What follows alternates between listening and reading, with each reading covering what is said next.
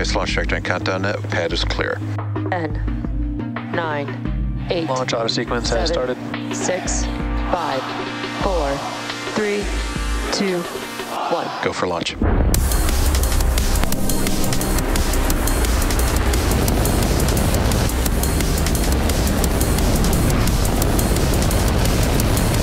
Vehicle is supersonic. Stage separation confirmed. Dragon, separation confirmed.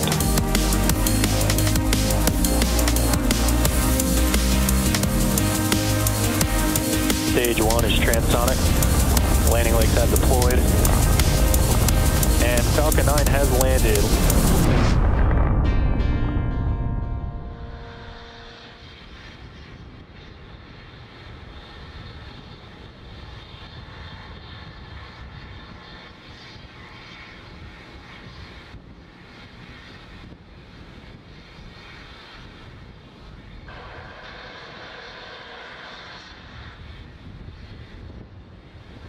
As a reminder, these are what we have been calling our V2 minis. The full-size V2 satellites are designed to be flown on Starship, while V2 minis have been modified to fly inside of our payload fairing on board Falcon 9. Speaking of Starship, we are looking forward to a second attempt of our first integrated flight test of the rocket and spacecraft as early as tomorrow morning. As with any development testing, the schedule could change, so keep an eye on our social and website for updates. And if we do make an attempt tomorrow, the chances of scrubs are high, but whether a scrub or liftoff or a rapid unscheduled disassembly or some combination of all of the above, excitement is pretty much guaranteed. Now at T-minus 4, just under 4.5 minutes, weather is green and the range is ready to support a T0 of 8:50 a.m. Eastern Time. The teams are currently tracking no issues with the vehicle or spacecraft.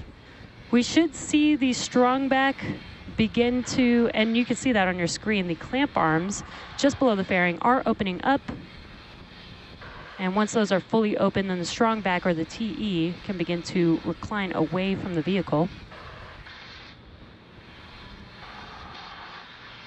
And it looks like the clamp arms are now fully open, and it's very slight, but you can see the TE, or the transporter erector, is slowly moving away from the vehicle.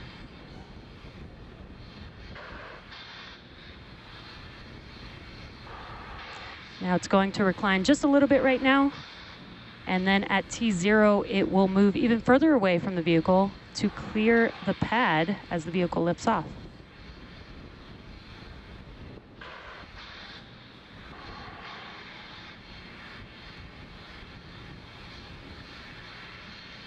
And it looks like the TE is now fully reclined.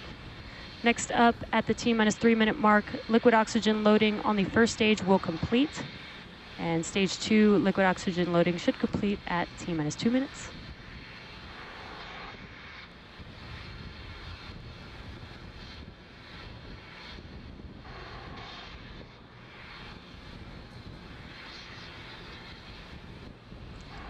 And sounds like liquid oxygen loading is now complete on the first stage. So the Falcon 9 first stage is fully loaded with RP1 and liquid oxygen.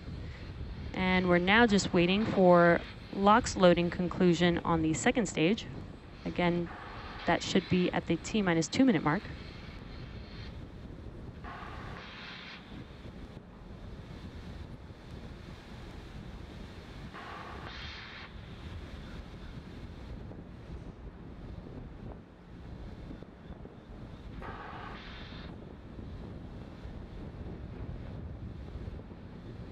Again, coming up next at T-minus 2 minutes will be liquid oxygen loading complete on the second stage.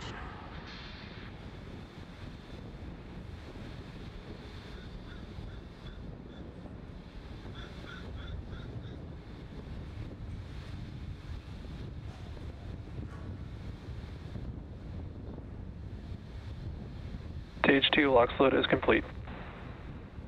And there's that call out. Falcon 9 is now fully loaded with 1 million pounds of fuel and liquid oxygen. Now the booster that you see on your screen is flying for the 8th time today, having previously supported SES-22. Ground gas closeout.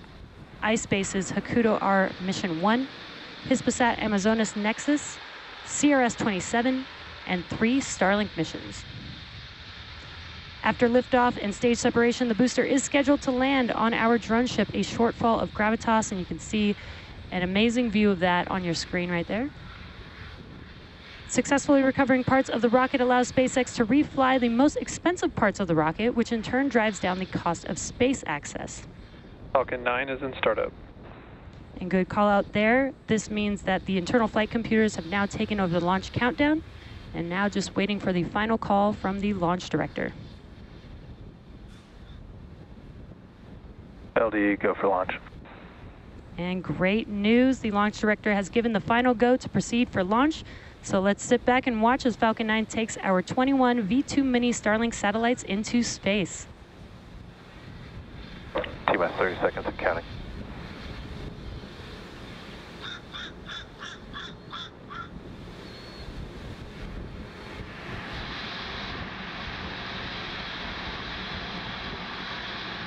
T-minus 15 seconds and counting.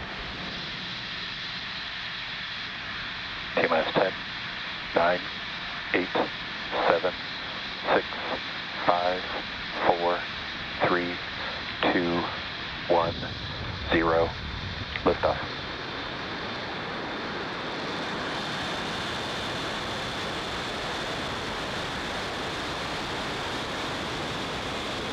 Vehicle is pitching downrange. Stage 1 propulsion is nominal.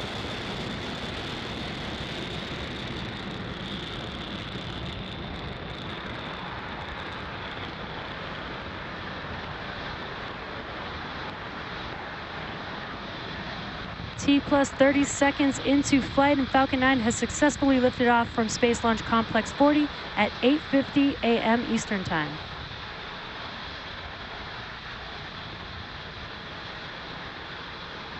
Power and telemetry nominal.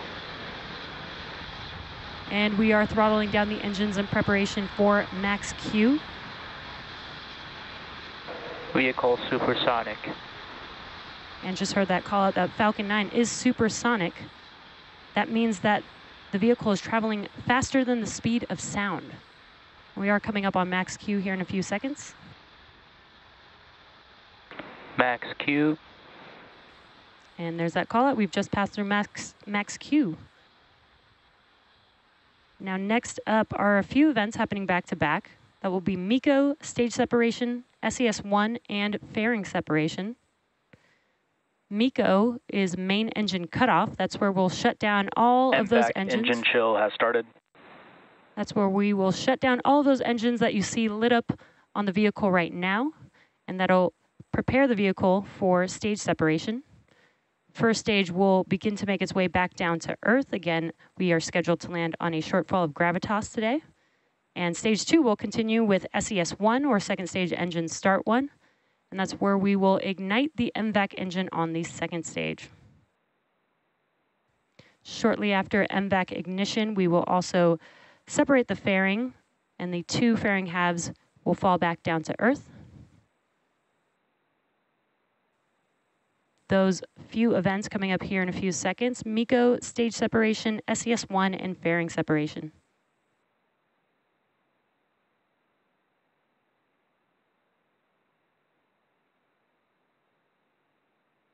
Main engine cutoff. Stage separation confirmed. MVAC ignition. And there we've had MECO's stage separation and the ignition of the MVAC engine. You can see the first stage on your left-hand screen. The grid fins are now deploying with an awesome view of the Earth in the background. The MVAC engine ignited on the second stage.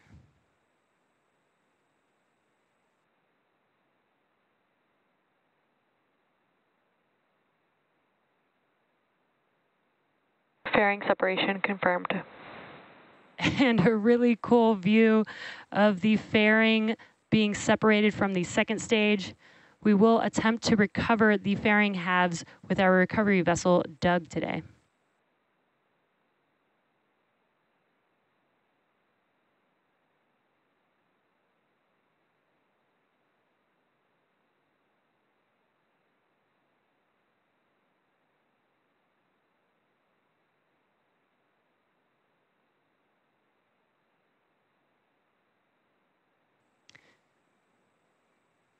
Some really awesome views with Earth in the background. Again, you are looking at your left-hand side is the first stage, and your right-hand side is the second stage, looking at our MVAC engine. Stage 1 is currently making its way back down to Earth. Again, we are scheduled to land on our drone ship, a shortfall of gravitas today.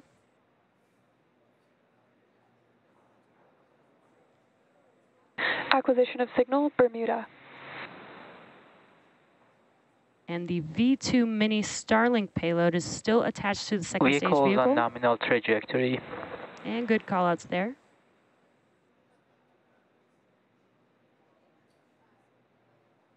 As I mentioned earlier, today's Starlink mission marks SpaceX's 25th mission this year and second launch of our V2 mini Starlink satellites.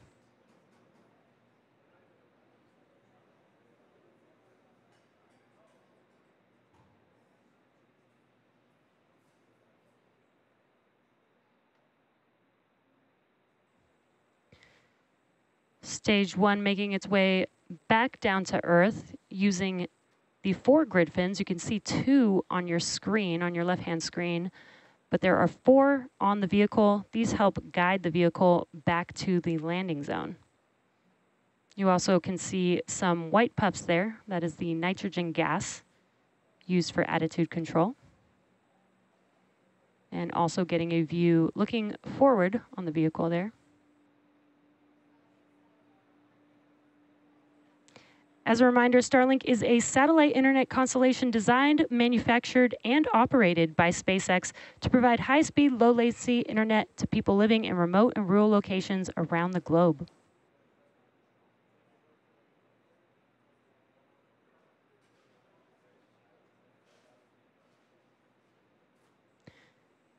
Now, coming up here shortly will be the entry burn for the first stage vehicle. This will be 3 of 9 engines reigniting. Stage 1 FTS has safed. Stage 1 entry burn startup. And there you can see on your left-hand screen, the engines have reignited. This is just under a 20-second burn and helps to slow the vehicle down as it's entering back into the Earth's atmosphere.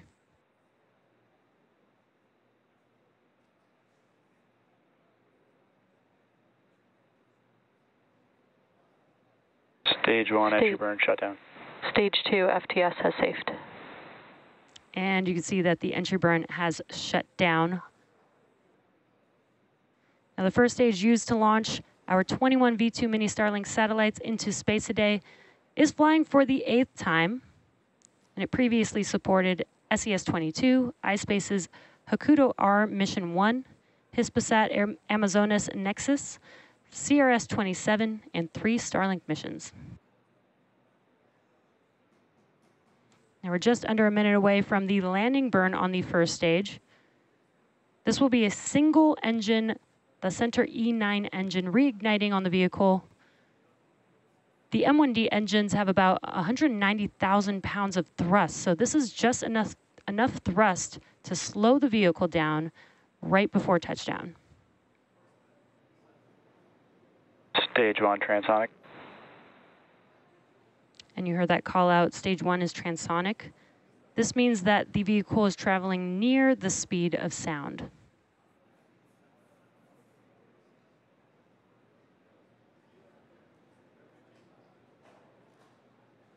Now we will have second engine cut off. Start of terminal guidance. Very shortly after stage 1 landing. Stage 1 landing burn. And there's that landing burn startup. So let's watch as Falcon 9 touches down on our drone ship, a shortfall of gravitas.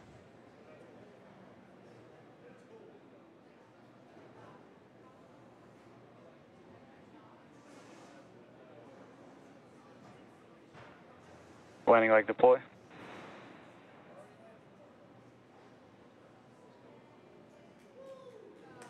Stage 1 landing confirmed. And some cheers there. The stage 1 vehicle has touched down on a shortfall of gravitas. We've got some really awesome daytime views of that landing.